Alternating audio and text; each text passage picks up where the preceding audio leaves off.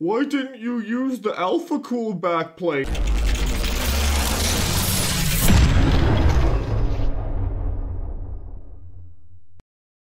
Guys, chill. I didn't use the Alphacool backplate because this one has holes in it. The fans are gonna work better if the air can go through the holes, right? On the other hand, look at this. Who in their right mind is going to run this backplate with the card horizontally mounted? You completely screw over the RGB and the LED. Like this backplate was not meant for the XE3. I also said that I'm gonna be doing like 3 content pieces on this. Just chill. Just chill. It's okay. Breathe. Breathe with me. Breathe with me.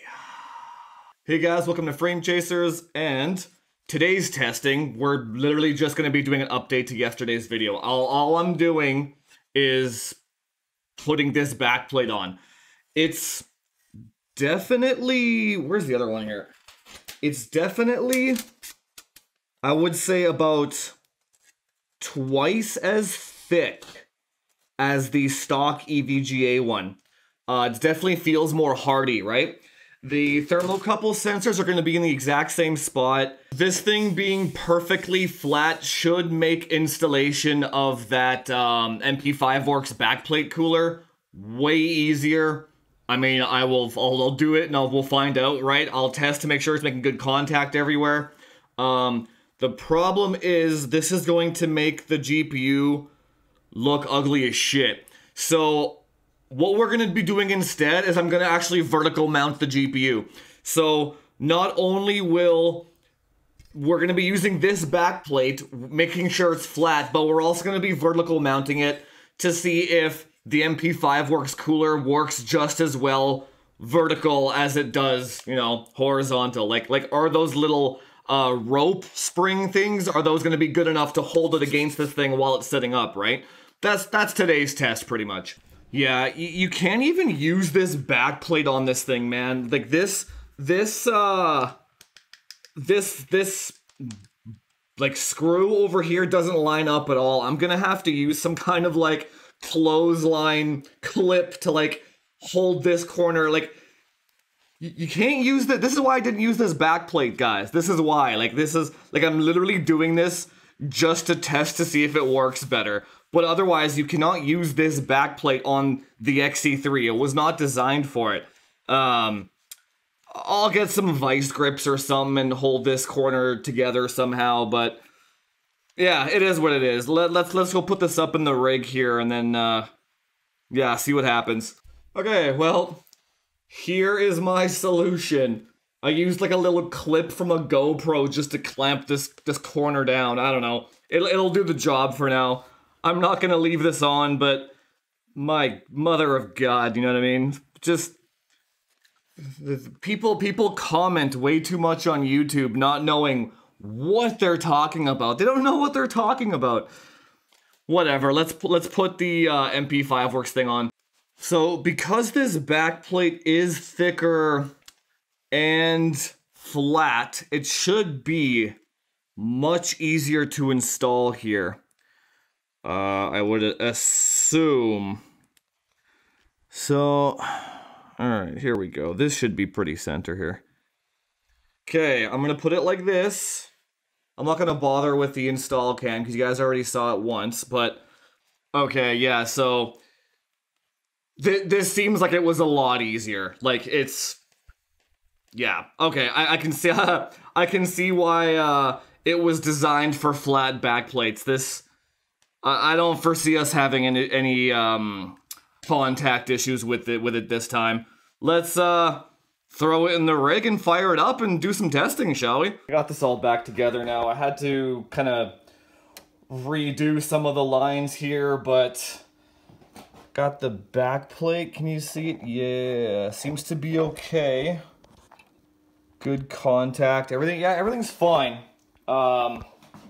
This does look I mean, if I actually had hard lines, I would make this really nice, but this does look a lot nicer with the that shitty backplate. The only problem is there's no way to clamp it on the top left here. So I mean, for the purposes of this test, it's fine, but I'm gonna be going back to the EK plate anyway, just because of this. I can't be using this on a daily system, right? But hell, let's do some benchmarks and give it a shot, shall we? Well, well, well, would you look at that? We actually lost 4 degrees on temperature 1 and 5-6 degrees on temperature 2. So it does work better with a solid backplate. It actually does. Check this out as well, actually.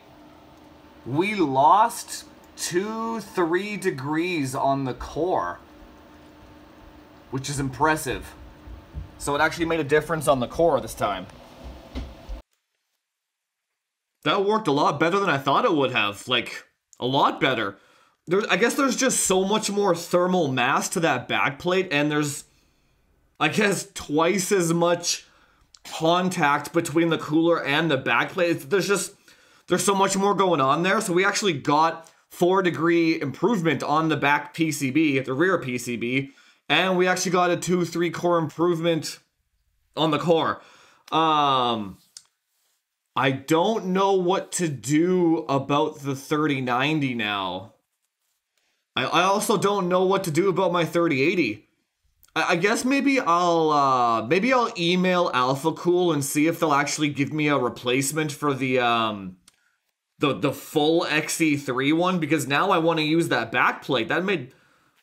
I'll use that backplate vertical mount, and I'm okay with that, right? I just want the whole thing to be covered. But yeah, that was really good. That was really good. But now I need a different backplate for my 3090. Like if I could just buy that Optimus 3090 backplate or something, you know what I mean? And then use the cooler on that thing. Yeah. So I guess moral of the story, it does work a lot, not a lot. It works better on a solid backplate. It was actually way easier to install. It was simple. I spent like an hour on this instead of all day. But the first video was a good example of what you might go through if you're trying to install it on a stock backplate, you know what I mean? So every video has its own value. The value of this one was if you have a water cooler with just a straight backplate and you throw this on top, it's easy as shit. Easy as shit, and it works better. And yeah, like that was the result of this video. So that was actually awesome. So for the 3090, I might do that video later when I'm going to do some brainstorming and try and figure out what the best approach is going to be for that one. Just because now that I know that this works better, 4 or 5 degrees on memory ICs on the rear might make more of a difference than just PCB temperature, right? So I'll keep you guys posted on what I do with that. I'll probably not do that for a while until I figure out how I'm gonna do it. But if you have any suggestions for me, post in the comments down below. I'd love to hear them. What do you guys think I should do with it on the 3090? Or I'll be live on Twitch tonight at 6 p.m. If you need any help there, come join us over there. We all hang out. There's like 30 of us that come on. If you need any Warzone help or whatever, I'll be on there tonight. Give me your suggestions over there too. I don't know. Anyway, guys, hope you found this content useful. When I test something and I post a video on it, don't just make assumptions and assume that I did something wrong or I should have tested it better. There's always room for more videos, my friends. There's always room for more content. I don't have to do it in a specific way one time. I can make 20 videos, you know what I mean? There's no rush on any of this shit, you know what I mean? But if you like the content, hit that subscribe button, do all that YouTube SEO stuff. Let me know in the comments below what you want me to try with the 3090 now. Or if you know someone that's just selling a backplate, maybe hit me up with that. I don't know, right? Other than that, this was a pretty short video. I wanted to test that out. Worked better. And that's about it. Thanks for joining me, guys. Hope to see you in the next one. Talk to you later.